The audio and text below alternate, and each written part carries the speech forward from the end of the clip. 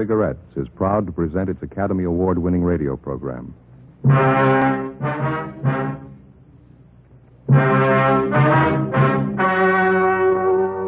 story you are about to hear is true. Only the names have been changed to protect the innocent. Fatima Cigarettes, best of all long cigarettes, brings you Dragnet.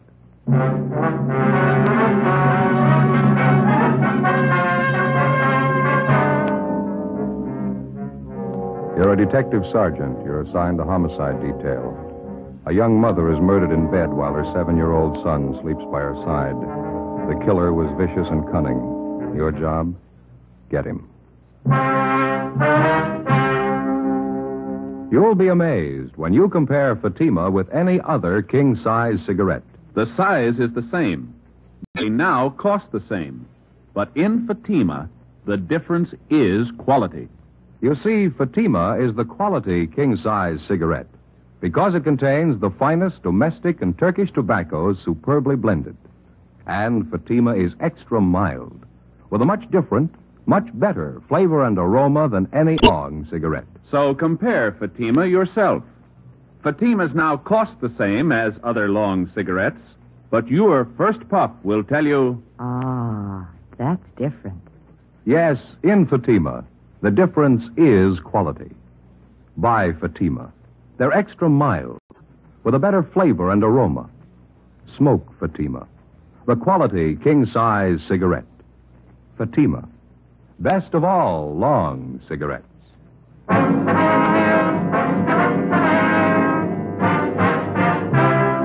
Dragnet, the documented drama of an actual crime. For the next 30 minutes, in cooperation with the Los Angeles Police Department, you will travel step by step on the side of the law through an actual case transcribed from official police files. From beginning to end, from crime to punishment, Dragnet is the story of your police force in action.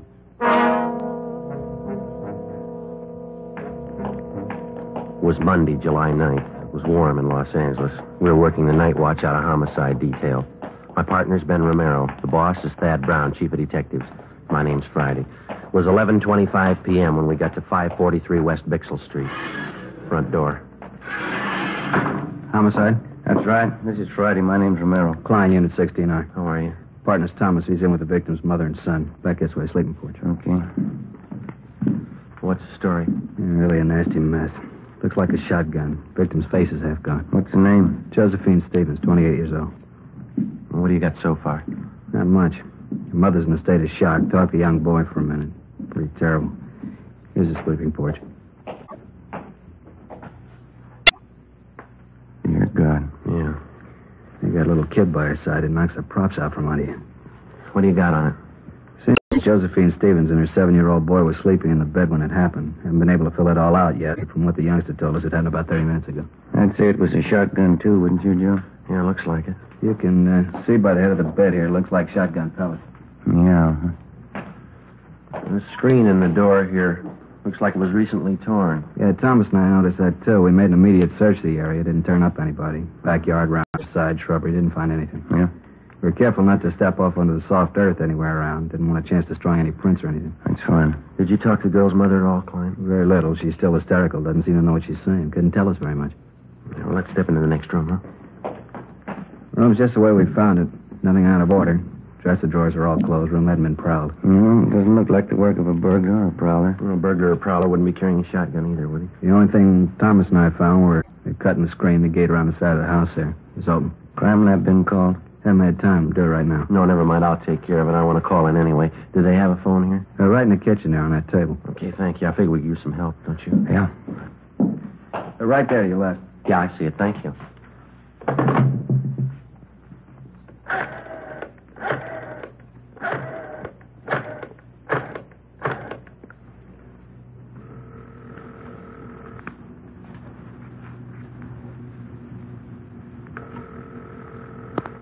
City Hall. 2643, please. 2643. Crime Lab, Alan. This is Friday, Jay. Yeah, Joe. We're at 543 West Bixel. Got a homicide. We're going to need prints, photographs, a whole deal, Jay. Looks like the woman was killed with a shotgun. Let me double check that address, Joe. 543 West Bixel. Yeah, that's right. You got a phone out there? Yeah, it's Hollywood 93199. 93199. Thanks. Say, Jay, could you transfer me to 2521, please? Right. Operator, 2521. 2521. Homicide, Sanchez. Sanchez, it's Friday. What'd you find out there? Oh, it's a bad one. Shotgun killing. Haven't got too much yet. We're going to have some help. What do you need? We need somebody to cover the area. We don't know what we got yet. Talk to the witnesses, neighbors, cover the parked cars. Right. Will you send out a broadcast for us? Alert all units to be on the lookout for a person or persons with a shotgun in their possession. Take care of it right away. How many men you think you need? Well, at least 4 crews. Could you get them out right away? Okay, anything else? No, I'll fill them in when they get here. Thanks a lot, Sanchez. Right, Joe. All right, bye. Everything okay? Yeah. Klein says we could talk to the youngster. You don't think it'd do any good to talk to Mother, huh? She's still in bad shape. Imagine she'll be all right in a little while, but I think you just wasted time right now. Oh, I forgot something. What's that? I forgot to call the coroner. I'll take care of it for you. Well, would you take the boy into the front part of the house for us? Sure. Fine. Then if you'll just call Sanchez down in Homicide downtown, he'll notify the coroner for us. Right. Thanks a lot. Joe, you want to see something to break your heart? Now, what's that? Notice the blood on the floor there, leading from the sleeping porch to this bedroom here. Look like small footprints, huh? They are. Little boys. Well, let's go in the front room. Yeah. This is a boy, 7 years old, name's Charles. Right. Thanks, Connie. I'll make that call for you right away, Friday. Hello, son. What happened to my mommy? I'm sorry. You better take it, Joe. Yeah. Come over here to me, son. Charles, is that your name? Charlie. Well, my name's Joe, Charlie. Yes, sir. Mr. Joe? Well, it's Joe Friday, son. Mr. Friday. Are you a policeman? Yeah, that's right, Charlie. Now, that other man in the uniform, Officer Klein, Yes, sir. he said you might be able to tell us what happened here. Do you feel like talking about it, son? Mr. Friday, do you know what happened to my mommy? Well, that's what we're trying to find out, son. We'd just like to ask you a few questions. She's hurt bad, isn't she? Did she talk to you? She wouldn't talk to me. Grandma and those other policemen wouldn't let me stay in there. Well, can you tell us what happened here? You want me to tell you like I told the other policemen? If you would, please. I wish you'd let me go in and see Mommy. She could tell you a lot better than I can. Well, she's hurt kind of bad, son. We just thought that maybe you'd tell us. Well, we were sleeping in the bed on the back porch. Mm-hmm. We just got to bed, and Mommy was reading me a story. And then I heard this man at the screen door. Did you see the man, Charlie? No, I didn't. Mommy wouldn't let me. Well, how do you mean, son? How do you know it was a man, then? Somebody was cutting the screen at the door. I thought it was a man. But you're not sure? You didn't see him? No, sir, I didn't see anybody. It was dark outside. You heard somebody cutting the screen, though, is that right? Yes, sir. Then Mommy sat up in bed. I started to sit up, too, but she wouldn't let me. She pushed me back down and said, keep down. Mm-hmm. Can you remember exactly what she said, Charlie? She said just to keep down. That's all she said. Well, then what happened? I heard this big gun, and Mommy fell down in the bed again. I could tell she was cut. I could see blood all over her. Mm-hmm. I tried to talk to her, but she wouldn't talk to me. So then I went to get Grandma. Now, after you heard the gun, did you hear anything else? I don't know what you mean. Well, did you hear anybody running outside the house? Anything like that? I don't remember. I don't think so. I got up and went into Grandma's room. I was awful scared. I don't know why Mommy wouldn't talk to me. She always used to when I was scared. Well, now, can you think of anything else that you might be able to tell us, son? No, sir. I just don't know why anybody would hurt my Mommy. She's so good. She never hurts anybody. Where's your father, Charlie? I don't know where he is. They don't live together anymore now. Mm-hmm. How long has it been since you saw your father, son? Just last Sunday was. Yesterday, I guess. I see him every Sunday. Well, do you have any idea who might want to hurt your mother? No, sir. Nobody. All right. What do you think, Ben? Charlie, Yes, sir. did your mother and father seem to argue with one another very much? Before we moved here to Grandma's house, they used to argue all the time. That's when we lived in the apartment. Is that why you moved over here, son? Yes, sir, that's partly it. Mama had to work, and she didn't want to leave me alone here. So we moved over to Grandma's house. Mm-hmm. Do you think your father would ever hurt your mother? Did he ever say anything about ever hurting her? My daddy was always so good to me. He used to buy me all kinds of things. I don't think he was ever mean to anybody. I see. Do you remember your mother ever saying she was afraid of anybody? No, sir. She was never afraid of anybody. How do you know that, son? She and Grandma used to always tell me that I'm the man of the family. It's long as I'm around, they're not scared of anybody. Oh, I see. But when you talk to Mama, you won't tell her, will you? Tell her what, son? She always says that big men cry about things. When Grandma came out on the porch, she started to cry, and she took me into her room, and she cried some more. I guess I cried a lot, too. When you talk to Mommy, you won't tell her that, will you? No, we won't. I've never really known. Was that right? Do big men ever cry? Yes, son. They cry.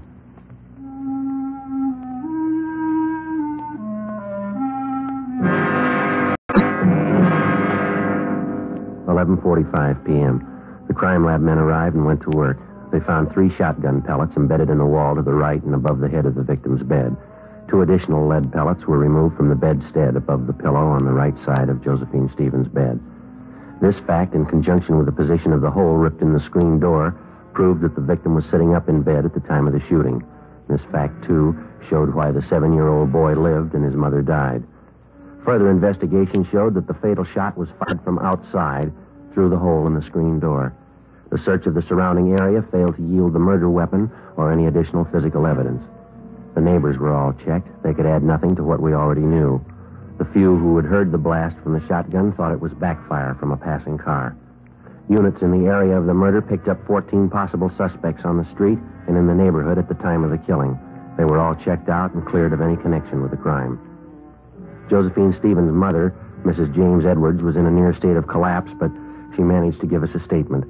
Her story corroborated that of 7-year-old Charles Stevens. Supplemental broadcasts and an all-points bulletin were put out to try and locate the killer. Ben and I drove over to 1543 East Workman Street to check out the husband of the murdered woman. Well, this is it, huh? Yeah, White House here. All right, let's go.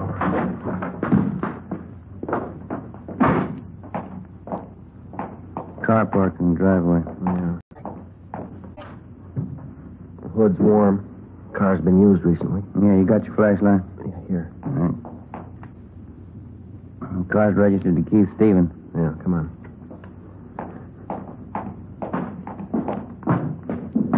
The lights are on inside, huh?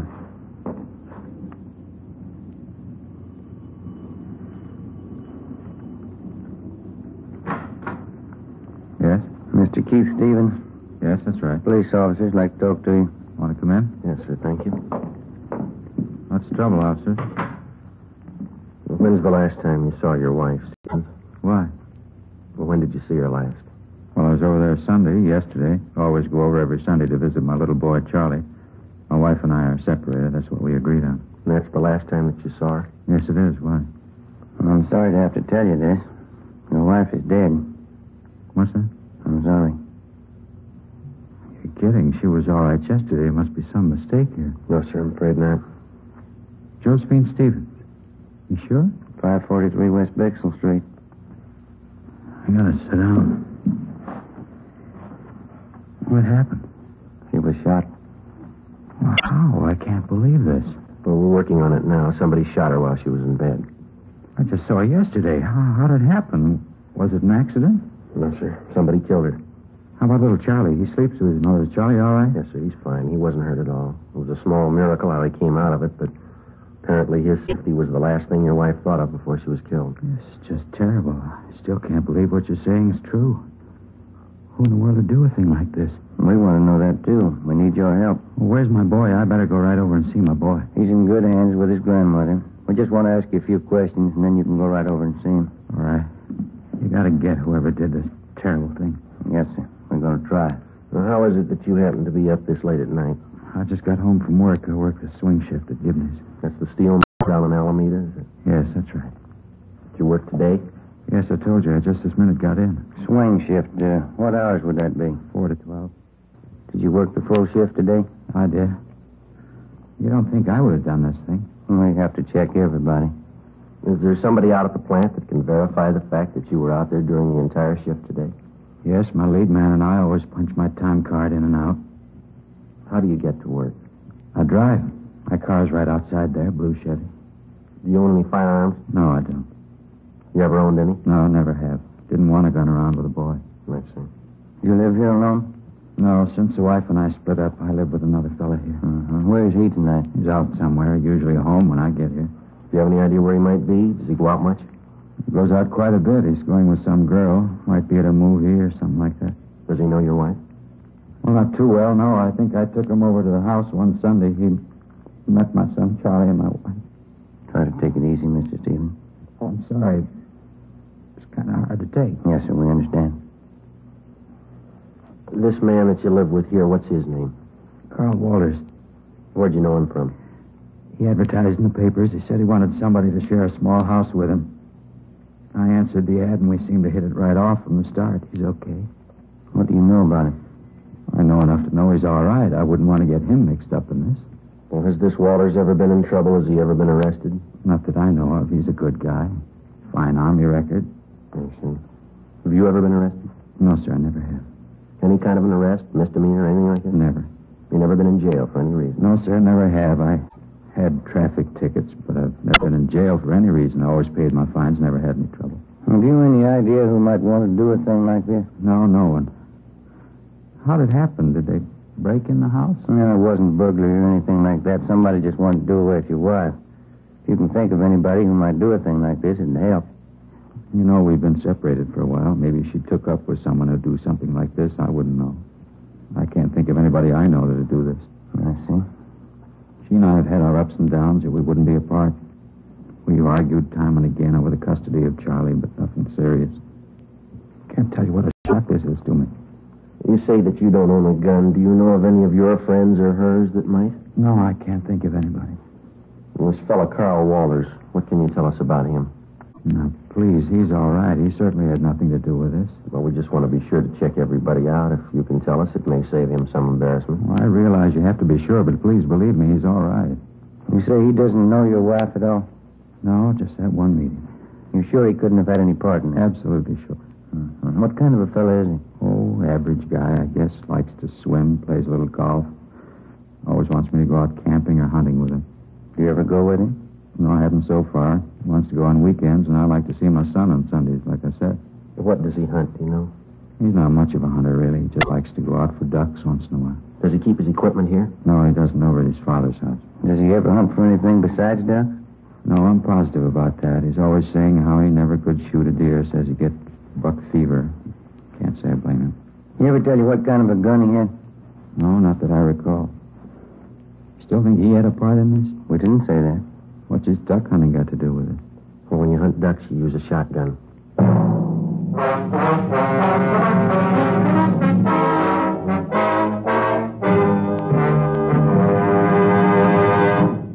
You are listening to Dragnet, authentic cases from official police files. And now, let's look at our Fatima files. Listed under K.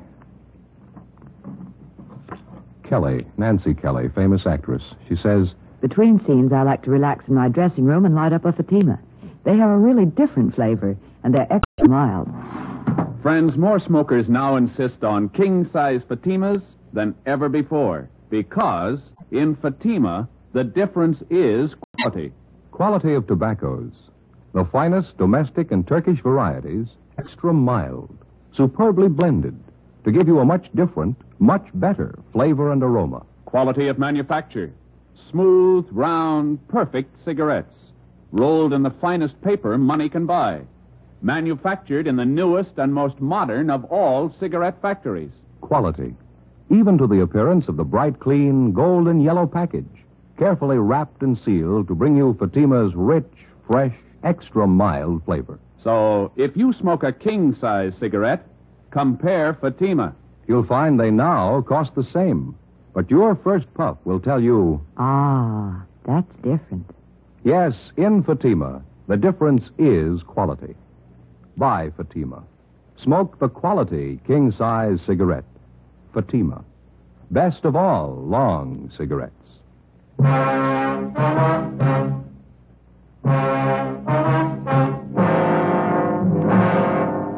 Tuesday morning, July 10th, 1 a.m.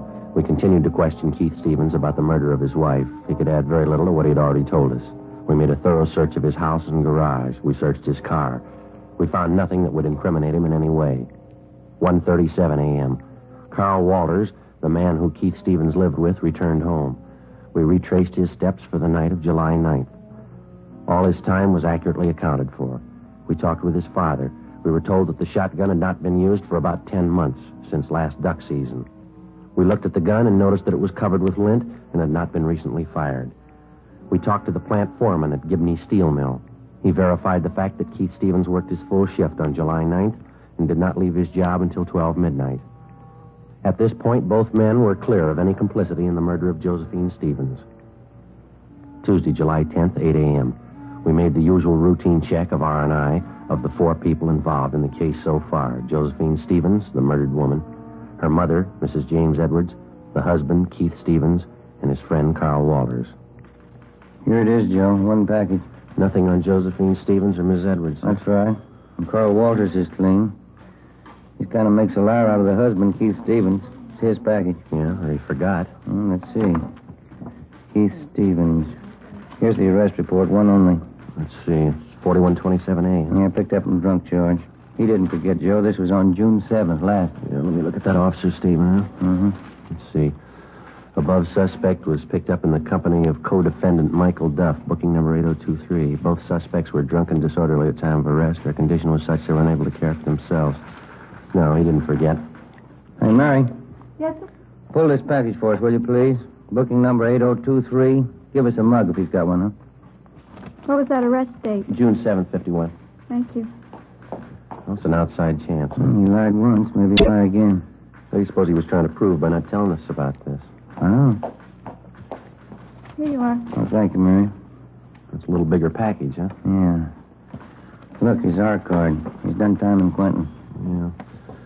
1933, Grand Theft Auto. Did 4.5 years, paroled out in 37. Here he is, back in again on suspicion of robbery. 1946, charge released. Picked up again, suspicion of robbery, released again. Michael Lewis Duff, alias Mickey Duff.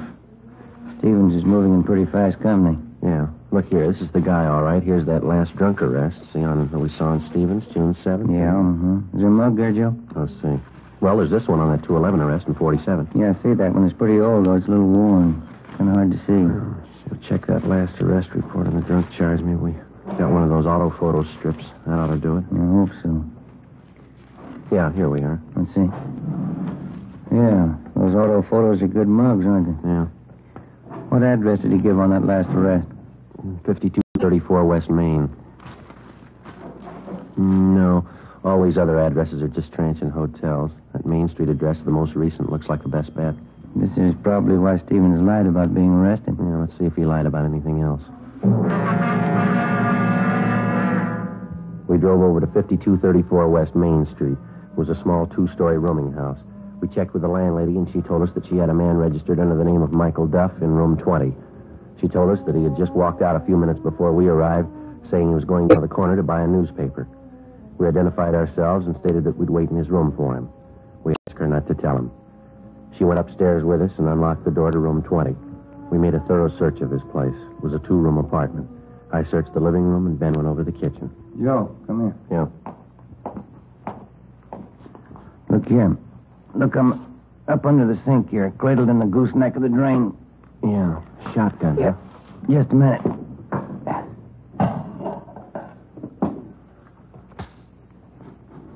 It's been fired recently. Yeah. And this much fits in.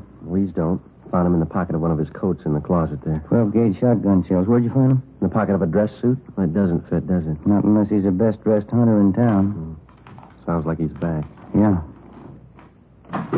Get your hand out of that pocket, police officers. What's going on? Keep your hands out and open. Stand still. Here, Joe. You want to take this? Yeah. What are you doing carrying a gun, Duff? Anything wrong? You know better than that. What'd they tell you when they paroled you? That was a long time ago. They haven't changed the rules. I don't know what you're doing here in the first place. Go on over there and sit down. All right, if that's what you want. That's what we want. Move. Right now, do you want to tell us about it? About the gun? About both of them. This shotgun here on the table and this one I got in my hand. Well, you found that old shotgun, huh? We found it. I haven't used that old thing for years. Just kept it as a keepsake. Haven't fired it for a long time. Don't even have any shells for it anymore. Except these two, huh? I don't know where those came from. Look, Duff, you're an ex-convict. We find 2 guns in your possession. Now let's don't play games. Tell us about it. I haven't got anything to tell you. I would if I I did. just had a long talk with Keith Stevens. What'd he have to say? Never mind what he had to say. Let's hear your side of it. You wouldn't try to kid me, would you? Now, you listen, fella. We just came from a house over on Bexell Street. There's a woman lying in bed over there that took a blast from a sawed-off shotgun.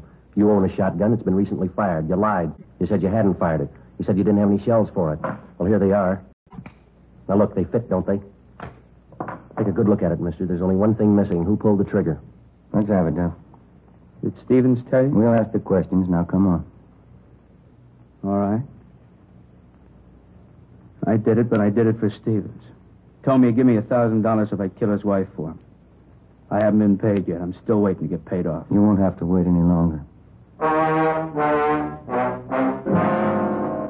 We took Michael Duff downtown together with a murder weapon. He gave us a full confession stating that Keith Stevens had offered to pay him $1,000 for the murder of his wife.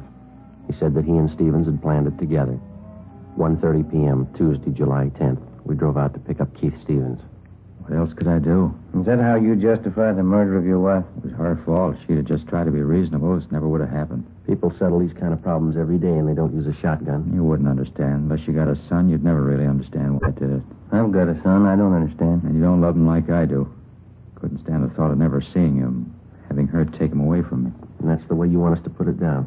But you didn't want your child taken away from you, so you killed his mother. Not exactly. She was going to take him away. She wanted him to forget all about me. She wanted him all for herself. Did your wife tell you all this? Well, no, of course not. Any fool could see that's what she had in mind. You mean just because of some argument that you and your wife had, you just assumed all this to be so? Sure. I knew she'd never give me a break with Charlie. Isn't that what always happens? And you never asked her how she felt?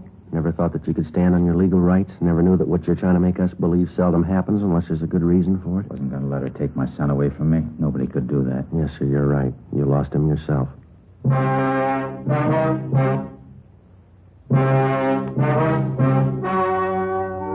The story you've just heard was true. Only the names were changed to protect the innocent. On October 15th, trial was held in Superior Court, Department 84, City and County of Los Angeles, State of California. In a moment, the results of that trial. And now here's our star, Jack Webb. Thank you. Friends, I'd like you to be the judge while I present our case for Fatima. Now, you've heard me say that Fatima is the best of all long cigarettes. Get a pack of Fatimas and compare them with any other long cigarette.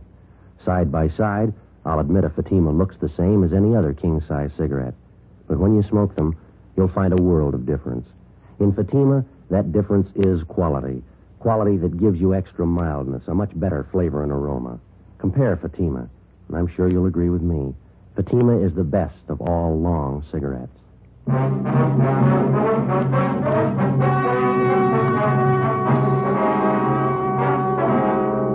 Keith Edward Stevens was convicted of murder in the first degree and received a life sentence. He is now serving his time in the state penitentiary. Michael Lewis Duff was convicted of first-degree murder and received the death sentence. He was executed in the lethal gas chamber at the state penitentiary. Dragnet wishes to thank Sheriff Brian Clemens of the parish of East Baton Rouge, state of Louisiana, for the appointment of Sergeant Joe Friday and Sergeant Ben Romero as honorary deputy sheriffs. Our sincere thanks to Sheriff Clemens.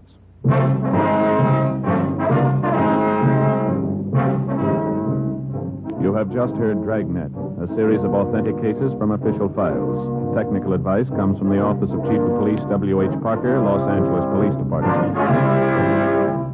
Fatima Cigarettes, best of all long cigarettes, has brought you Dragnet, portions transcribed from Los Angeles.